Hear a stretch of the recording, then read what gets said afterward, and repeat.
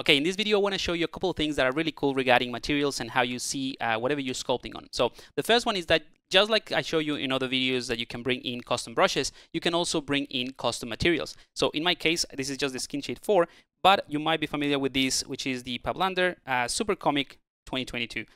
So this is a comic material that I use in the PC version of ZBrush, and it works exactly the same thing here, which is really nice. I can just take a screenshot and then move into Procreate and do some continuous sculpting or continue painting in there.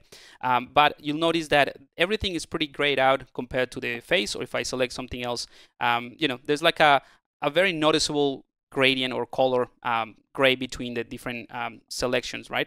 So what I can do is go to the gear icon right here, and let's go to the edit. And under the edit, you have this inactive subtool dimming. So I'm going to push this all the way to 1.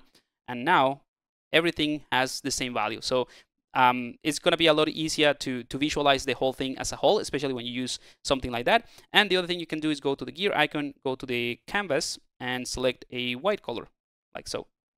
There we go.